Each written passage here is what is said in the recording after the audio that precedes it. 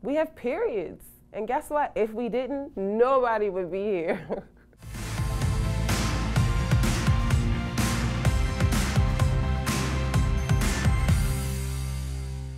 Ooh, I was 12 years old and I had just watched, I think it was like Pocahontas. And I was like, great, I'm gonna go be free and fun. And like I go into the bathroom and I was like, oh, freedom and fun is gone from now on. My mom had like put into my mind, like once your period comes, that's womanhood, you're there, that's it, no more fun. Not traumatizing, I felt prepared, but still oddly afraid, like what's happening? Like many women, it was a surprise. I think I had my period 10 or 11 and we went to Six Flags. I didn't know when it was coming. I had on white shorts and I came on my period and of course it's red all over me.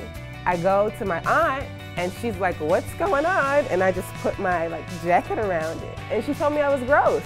I think a lot of us get that, like, this is gross, this is, oh, we're not ladylike, we're not feminine. So it's like, in that moment, she could have comforted me. She could have said, this is what we do. Instead, there was shame. My first period was when I was 12, and I was in 7th grade on the bus. And I was just so confused. Oh my God, it was a disaster. I got my period young, in the 5th grade. I knew what a period was, but I expected for it to be red.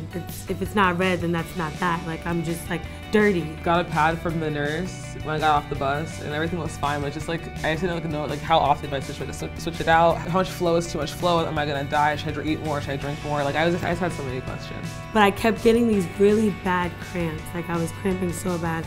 But I don't know why. You're young, you're dumb, you don't say anything. So I just suffered. Whoa. Actually, that wasn't that bad. And I ran downstairs because I'm a drama queen and was like, Mom, I need to tell you something. I wasn't actually panicking, but I wanted the attention. I got my first period when I was 12. I was in 7th grade. My mom didn't believe me because she had her period so late when she was like 16 or 17. I told her, and she's like, are you sure? Did you drink a lot of cranberry juice or something? And I was just like, no, I think I have my period. I got my first period, oh my God, I'll never forget. I was 12 years old.